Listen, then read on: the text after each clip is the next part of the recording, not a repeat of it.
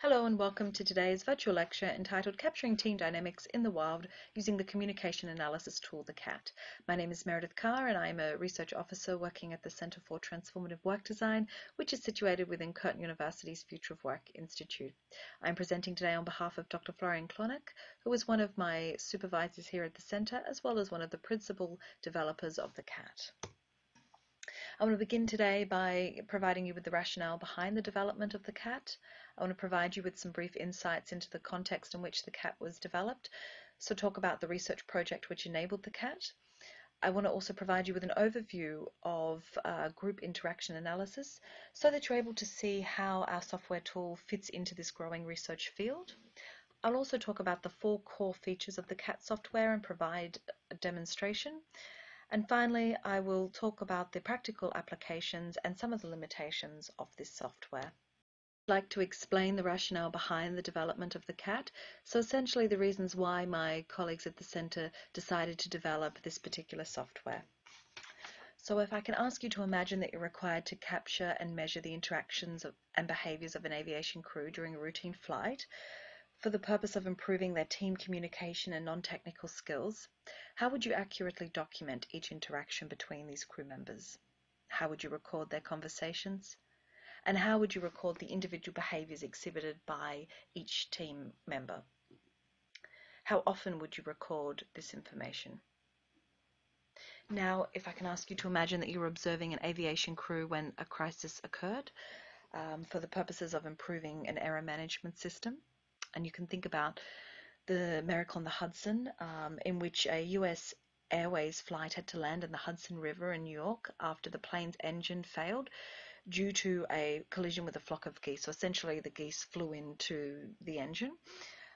Within a period of approximately 5 minutes or less, and under conditions of high stress, the team had to quickly decide and communicate about what to do. So this included identifying and declaring the incident and assigning roles.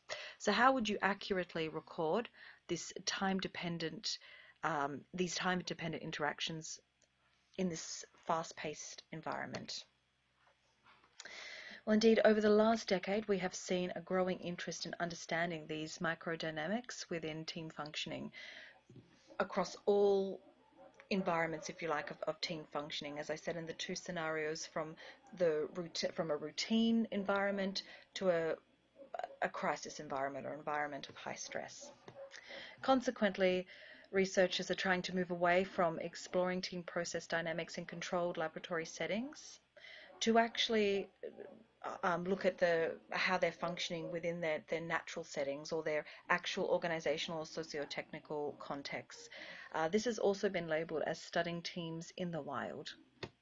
So to adequately map team processes in the wild, scholars have recommended the use of movie-like temporal resolution approaches to allow for near continuous assessments of social processes. So essentially they're saying they don't want snapshots of a particular team process. They want a continual measurement or a continual record of the team functioning within a particular situation. So in the scenarios I've given, the first one would be when the team or the aviation crew were in the cockpit at the first airport to when they landed at the second airport or the final destination. Indeed, there are currently software that does enable researchers to capture continual recordings of team functioning. However, my colleagues at the Research Centre have noted that the current commercial software products that are available to support such data collection often come at high costs and do not necessarily meet the researchers' requirements. Furthermore, they're limited in terms of providing immediate and intuitive visual feedback to participants and indeed the researchers themselves. And they also provide, or they lack, I should say, the ability to provide feedback on data quality, so the inter-rater reliability. And overall, this really limits the possibility for quick insights and actionable interpretations when you're in the particular environment of observing teams. Furthermore, the commercial software solutions that are currently available are not well suited to supporting collaborations across different locations or laboratories. As a result, my colleagues sought to improve the current situation by developing their own measurement tool. And indeed, the CAT addresses the challenges currently plaguing research, or team research, I should say, in the field settings through providing a free platform that meets the researchers' needs, providing immediate and intuitive visual feedback to participants and the researchers, providing feedback on data quality, and also supporting collaborations across geographically dispersed work. So it's saying that you can actually record information in unusual settings, and you can have people recording the same information on the same team processes from different locations as well. Now that I have provided you with the rationale for why the CAT was developed, which was essentially to provide a user-friendly and improved method of collecting fine-grained, moment-to-moment team dynamics in real-world settings, I'm now going to briefly explain the context the CAT was developed in. So my colleagues at the Research Centre developed the CAT as a field research tool in collaboration with a program aimed at improving medical diagnosis for uncommon diseases in children. Essentially, this program established multidisciplinary expert panel meetings, which included an array of medical specialists, such as geneticists, cardiologists, pathologists, endocrinologists, as well as nurse specialists, and that's just to name a few, who meet once a month for approximately an hour to focus on one patient who has been referred into this program. Within these meetings, they engage in interactive problem solving for the intention of formulating a new assessment or treatment plan for that particular patient. These expert panel meetings have been quite successful, with the diagnostic rate of patients going through the program nearly doubling to 55% when compared to the previous approach. However, the leadership team of this program believed that the statistic could be improved further, and thus sought our help to understand the complex problem-solving processes that occur during these monthly meetings and recommend areas for improvement. So consequently, the CAT was developed to allow trained observers such as myself to capture crucial moments of sharing critical knowledge between the team and to assess and quantify important team processes. So before I begin outlining the specific features of the CAT software, I want to provide you with an overview of group interaction analysis to help you see where our software tool fits into this growing research field. So interaction analysis involves a set of systematic techniques or steps to make valid interpretations from observations of naturally occurring interactions. Before embarking on group interaction analysis, it is crucial that researchers consider and decide upon a course of action for the following key requirements of this type of quantitative analysis. And the key requirements are highlighted next to the lime icons. So the first key requirement that a researcher must consider and then decide upon is which coding scheme they're going to establish or implement. So researchers with a quantitative focus use coding schemes to quantify specific team behaviors. When collecting group or team process data, the researcher or trained research assistants, such as myself, act as coders. The two coding schemes I'll highlight today are behavior coding and behavior rating. So to begin with, behavior coding or annotation requires trained observers to assign behavioral codes, such as asking a question, to discrete units, such as speaker terms, by using predefined coding schemes, such as the well-known interaction process analysis coding system by Bales. Behavior rating, on the other hand, requires trained observers to assign a predefined rating scale to assess the extent and quality of a group phenomenon within a specific time window of observation. And this could be if a researcher is trying to ascertain to what extent the team engaged in idea exploration during the last 5 minutes, they would assign a behavioral rating scale that might look like the one on screen. So it could be 1, not at all, going up to 5, a great deal. So both coding scheme approaches can be implemented within the CAT. However, this lecture focuses on the application of behavioral coding, not rating, as it was behavioral coding that was central to our research focus with the expert panel meetings. And the screenshot on this slide highlights the behavioral coding that we implemented to code the expert panel meetings. often researchers have to adapt existing coding measures to align them with specific requirements of their study. So for example, a coding system could be developed for creating problem solving in a student laboratory teams, and this might not be well suited to capturing creative behaviours occurring within organisational teams.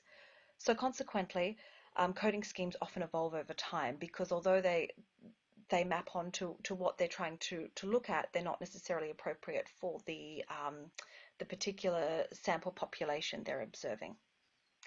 So the CAT has been designed with flexibility in mind, offering coding tools that offering a coding tool that guides researchers through necessary steps in conducting team process research, and yet at the same time allows adjustments where needed.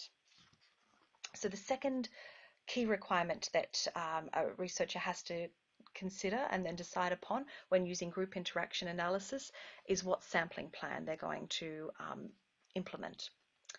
So there's a common distinction, I should say, that is made between sampling plans, the first being timed event or simply event sampling versus interval or time sampling.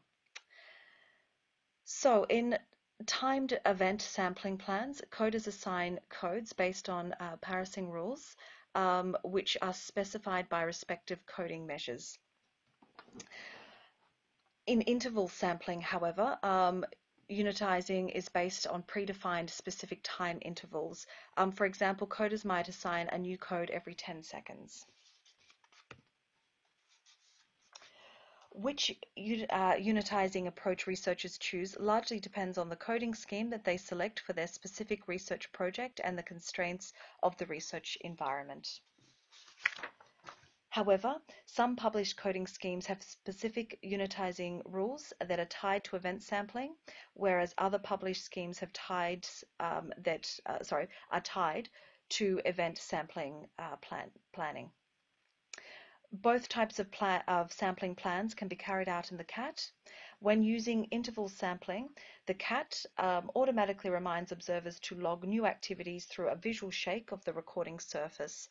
So this is a screenshot of the CAT's interval sampling pop-up, and what will happen is the coder has to highlight how often via seconds they want to be notified. So in this example, it's every 5 seconds. Of course, you can increase that to 10 seconds, as I've just discussed when highlighting the definition of interval sampling. And I'll highlight this and sort of show you a bit more about the interval sampling within the CAT in the next section. So the third key requirement that a researcher needs to consider and then decide upon when undertaking group interaction analysis is whether they're going to use live versus post hoc observations. So depending on the research-specific design decisions, researchers can collect data on team interactions and their process dynamics either in real time using live coding or via audio or video recordings. So which approach is preferred or suitable depends on a variety of factors, as shown on this slide. Research studies have revealed comparable inter-rater reliabilities for both live coding and video coding using the same coding scheme. So it really depends on your particular research interest, design, and the feasibility of whether you can actually undertake live coding or whether it needs to be recorded.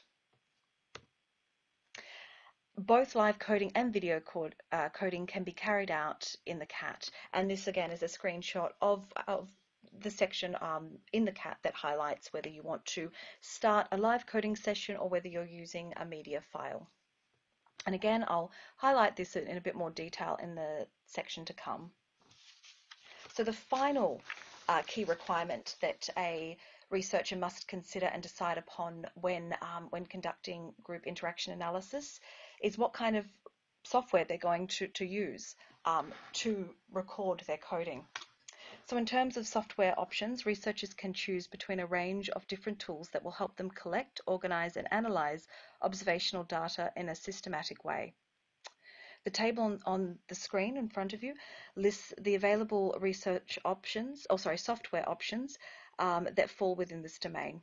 Among the criteria that we consider important is the cost for purchasing or using these software options, their usability, the required operating system, options for coding schemes, whether researchers can customize these coding schemes as well is pretty important, and the time frame precisions of coding data, as well as the possibility for real-time applications. Overall, this comparison shows that the CAT has certain strengths in terms of saving costs, its flexibility. As I've highlighted, it's pretty amenable to being able to changing coding schemes. It's also flexible in terms of it operates within a web browser. So again, it's lowering costs and removing the need for a license. Its time accuracy, as well as its real-time coding applications. I'm going to talk about the CAT software. I'm going to start by highlighting the 4 core features of this software tool, and then I'm going to provide you with a guided tour. Before I do that, however, I just want to talk about the logistics surrounding the CAT software. The first is that it's easily accessible using web browsers such as Firefox and Chrome, but we do not recommend using Internet Explorer. The CAT is hosted by the Center for Transformative Work Design at Curtin University. This software is free to use provided you're using it for research purposes, and it can be used with a laptop, with a tablet, or even a smartphone. As I said, I'm going to talk you through the 4 core features of the CAT software, and I'm going to be using examples from my time coding the expert panel meetings to really highlight each of these core features. So I'll begin by highlighting or talking about the first core feature, which is the creation of measures. Before I delve into this, I just want to take you back to the previous section where I talked about group interaction analysis. And within that, I talked about the first requirement of coders to select a coding scheme. And I highlighted how we selected behavior coding as our coding scheme for when we were going through and coding the expert panel meetings. So this particular area will just focus on the behavior coding. However, because the CAT can accommodate both behavior coding and behavior rating, when we get to the guided tour, I will show you both. So the first step, users either create their own coding measure using the measure feature, which I'll show you in the guided tour, or using an existing coding measure. So that's where an individual has given you access to their coding measure. When researchers create a new measure, they need to give it a label. So essentially you can think of a measure as a platform, if you like, or the platform, which is going to host all of your codes and therefore all of your data that you're eliciting from your observations. The codes from your scheme can then be organized using different classes that host codes with semantic similarities. So essentially, this is saying that you can have different levels of codes. You can have primary codes, and then you can have subcodes that map onto the primary codes, and essentially they're giving some more nuanced information about the primary code. There are no restrictions regarding the number of codes that can be added to a measure.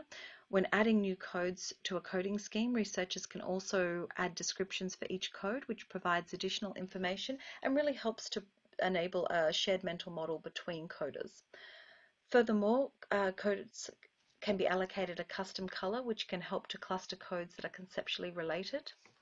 So once a researcher has finalized a measure, it can be shared with other research collaborators using the shared function. The shared function generates a web link with a unique cooperation code that can be easily distributed via an email to give others access to your coding scheme. So essentially it's very similar to Qualtrics in that respect. The expert panel meeting. We developed a coding scheme to collect live observation data during these expert panel meetings. Our goal was to create a group process system specifically focused on capturing knowledge sharing during problem-solving groups. So to begin with, we labeled our measure, so that platform that hosts all of your codes. We labeled ours Team Communication Analysis. We then created a class that comprised a set of 6 mutually exclusive functional codes. And these codes were based on an extensive literature review, and they're on screen now. We then added an additional code, which isn't on screen, called Other Communication, which made the class of behaviors quite exhaustive because we could, or any of the particular coders who felt that there was pertinent information that they were getting, but they couldn't quite map it or put it into any of the other codes. They could put it into this additional other communication code. And this is an example of what our coding scheme looks like in the CAT. So as you can see, there are different colors um, which highlight how the conceptually similar codes. So for example, psych safety behaviors and praise and laughter are all coded in purple color. And this is because they help to create an environment of ease, or a safe space, if you like, for members to suggest hypothesis or to confirm their information that they know. You can also assess the validity of your coding schemes within the CAT software. The validity of a coding scheme can be supported by multiple indices, including face validity, content validity, and convergent and divergent validity. As you can see, we have assessed face validity as well as content validity, and the examples that I have in relation to our expert panel meetings are on slide 24. I'm not going to talk about them now because I really want to get to where I think the CAT comes into its own in terms of assessing validity, and that is to assess convergent and discriminant validity. So when assessing this type of validity, you can do that by asking your coders to take short notes about their observations in the form of free text comments. So when they're coding, let's say they're coding psychological safety behaviors, they select that, and then they can write in the transcript section on your screen. You can see that highlighted in red. They can write a quick sentence around the particular behavior that they observed that was indicative of psych safety behaviors. These field notes are logged in the CAT system and time-stamped, and then you can extract these field notes. You can either transport them into an Excel spreadsheet or an SPSS spreadsheet. The one that you can see on your screen is from our research, and we exported the field notes via Excel, and we then analyzed them using linguistic inquiry and word count software. The second core feature of the CAT software is that it enables researchers to assess inter-rater reliability. So essentially, the CAT provides feedback on inter-rater reliability for each single code nested within an observational measure. This information is presented in two ways. The first way is code-specific inter-rater reliability, which allows researchers to inspect which codes in their scheme are either harder or easier for their coders to understand or detect. And the second way is session-based inter-rater reliability, which allows researchers to detect problematic codes and give them more of a focus at their next coder training sessions. The CAT calculates and presents simultaneously two types of intra-class correlations, which are used to assess inter-rater reliability. These two intra-class correlations, which I'm going to refer to as ICCs, are a consistency-based or relative ICC, as well as an absolute ICC, which is more of a conservative measure. Researchers can decide which ICC variant is most suitable for their specific research question. The graph that I've provided on the screen provides a session-based inter-rater reliability information around a particular expert panel meeting. And the top bar shows the relative ICC, while the bottom bar shows the absolute ICC. To provide researchers with intuitive readings of these values, the CAT integrates color-coded cutoff values. So it provides colors as well as a range around what is essentially poor inter-rater reliability, that is coded in red, what is fair inter-rater reliability, that's coded in orange, what is good inter-rater reliability, that is coded in yellow, and what is excellent inter-rater reliability, and that is coded in green. And you can see that for exploration and exploitation, my colleagues had excellent inter-rater reliability. So the third core feature is that after data collection, the CAT allows for immediate feedback and visualization of annotated team data. This feedback feature does not require exporting the data, nor does it require using external software to obtain graphics, thus saving time and resources. There are two different visualization options that are integrated into the CAT.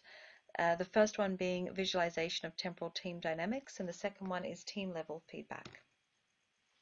So to explore time variability and individual dynamics within coded behavior, The CAT provides a visualization of the temporal team interaction process using Gantt charts that show when a code has been assigned during a team episode. This feature can help to identify the timing of specific behaviors, display when and for how long team members were active during a session, as well as enable investigations of specific team process phenomena. So again, I'm going to use the example of an expert panel meeting, and the Gantt chart on screen just highlights that within one of these expert panel meetings, the behaviors of using exploratory and exploitative knowledge were quite prominent at the beginning of the meeting, but as you can see, became less so as the meeting concluded. However, the behavior or process of moving forward, which was less prominent at the beginning of the meeting, became more of a feature towards the end of the meeting. In terms of team level feedback, data on team processes can also be collected to carry out comparisons between different teams. Essentially, the CAT provides a team measurement function that summarizes the quantity of coding for a particular session using a pie chart. This visualization can help to explore questions like which behaviors were more or least frequent during a session. So if I can draw your attention to the pie chart on screen, again, this is an example from the expert panel meetings, and you can see this particular panel meeting, certainly the codes that were most frequently used throughout that session were exploration and exploitation. Feature of the CAT is that it saves all collected data into a two-dimensional data file that can be easily exported into another statistical program such as SPSS or R. This allows researchers to process the data for more complex statistical analyses. Once the data has been collected, two different output files can be generated, and collected data are organized into sessions. In terms of team and small group research, a session usually refers to a team performance episode. So in relation to the expert panel meetings, the data would be organized per meeting. Exported data files are multi-level, two-dimensional files containing all behavioral codes generated by the observer, or in the case of the expert meetings, observers. There were multiple observers in my team. The data are displayed in time event sequential order, and an example of this exported data is on the left of this screen, and this is taken again from the expert panel meetings, and it shows that it's quite comprehensive with what it takes. It takes the session to begin with, so the particular patient that was discussed. It talks about the date, it highlights the observer, and then it highlights the category they selected, any remarks they made, as well as documenting the time in which that code was implemented. Of how to use the CAT. If you would like additional information or clarification, please email me. My email is at the bottom of this screen. I'm going to now start by opening up the CAT. The link I provide you takes you through to the home page, and as you can see on the left there are quite a few tabs. I do encourage you to read the information within each tab, as it contains, or they contain, pertinent information in terms of using the CAT. The one I do want to draw your attention to is Demo 1, as that contains a great how-to video created by Florian in relation to accessing an existing measure. So that's when someone wants you to collaborate with a measure they've already created. So I won't be talking about that in this video, but please access or have a look at the demo on this tab. So the first thing you need to do is sign in. You can sign in with Google or your email. I usually sign in with Google. Of course, it's up to you. It will normally ask you to verify your credentials, but because I'm already in, I don't think it will, and it hasn't. So normally you would, but once you've signed in, it will take you through to your home page, and this contains all of your measures. So any measures you're currently working on, so the measure being the platform that contains certain codes for your particular projects, will be here. If this screen is blank, or this section of the screen is blank, I should say, then you need to create a measure. So you can do so in this screen, in this section. You need to then add or provide a title. So this is your overarching platform. So in terms of the expert panel meetings, we were looking at team communication. So we called it team communication analysis. And then once you've created that, you can then start to input your codes. The options, once your measure is created or you've imported an existing measure, You can then click on the options section and you're able to edit the particular codes that you've already got in there. You can have a look at the recorded information that you've already obtained or you've already coded for the purposes of exporting it, or you can obtain feedback reports, so the inter-rater reliability and those visual Gantt charts and pie charts. Okay, so if we want to edit the measures, we just click that edit button, and then up comes all of your current information in that particular measure, so all of the current coding classes. As you can see, you can either add a category or remove. In terms of targets, you have to give your participants a particular label. We label our participants alphabetically, but of course it's entirely up to you how you label your participants that you're observing, and you can do so by adding a new target here. Then you go down and you can have a look at changing your behavioral codes. So you can either add or remove a particular code within this class. Again, this is your class, or your overarching, my apologies, your overarching code, and then of course underneath that is your subcodes. So you can edit add a new subcode or remove a subcode. And then and then this is the section where you have your behavior ratings.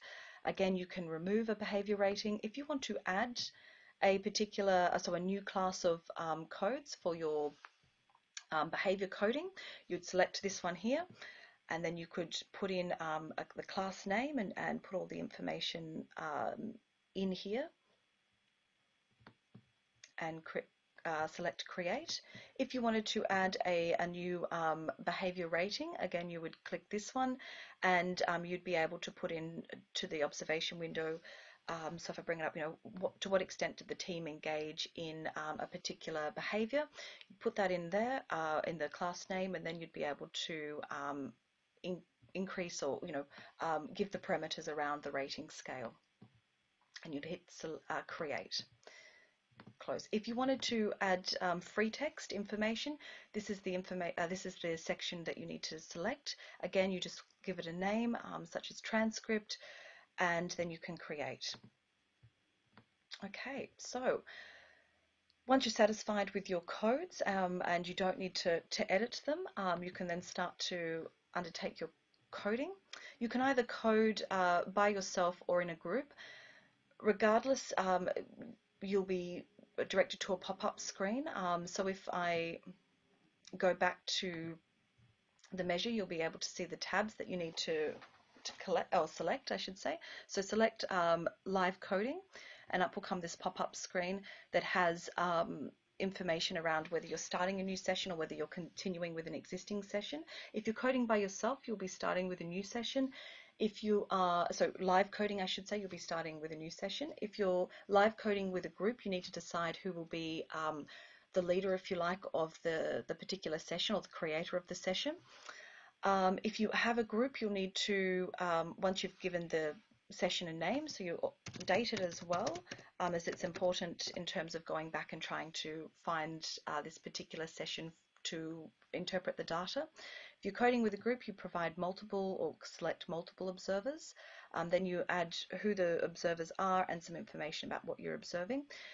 If you were one of the individuals who didn't create the session, you then would select the first tab, so into that live coding, and you'd select on continue with existing session.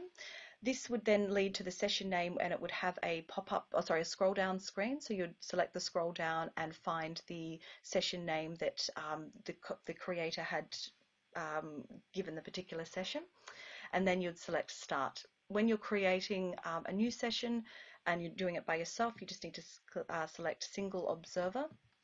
I'm just going to remove Florian's name as it's just myself, and I would select start.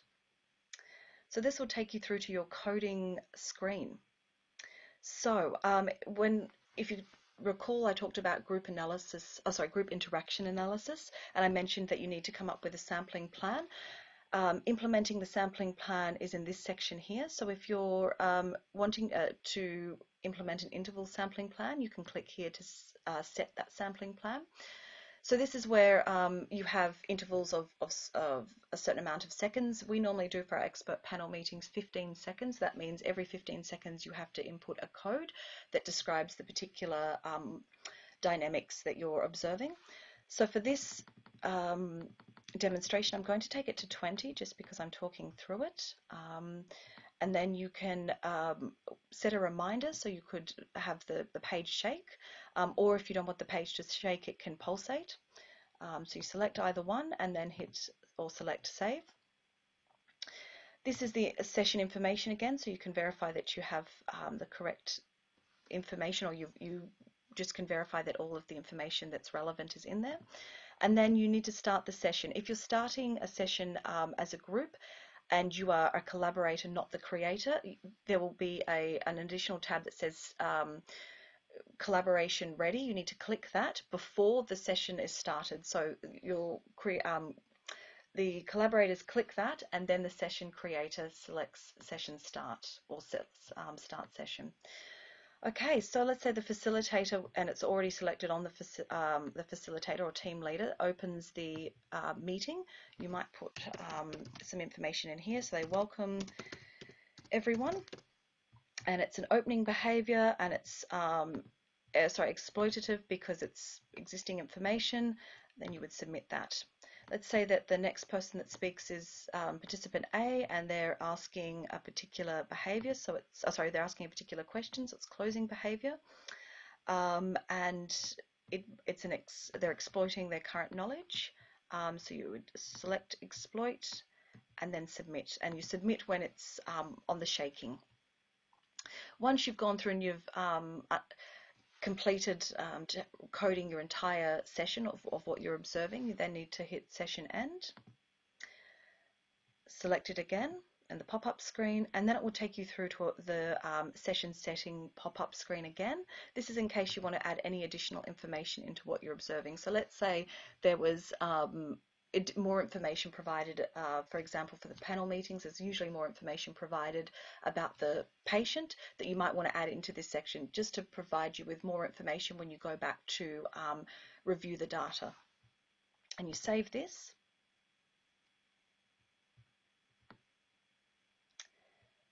And then that is it. If you want to look at the feedback, so the iterator reliability, of course you select this section. And it takes you through here. You then need to create some feedback, fill this section in, keep the status as public, and then select create. And then you would need to add in the data source. So select a new data source, and usually select by session, and then you can go through your sessions. Once you've got a session that actually has events in it, it will populate the iterator reliability, as well as all of the visual graphs for you to ascertain, the information that was garnered from that particular session. And that's how I use the CAT.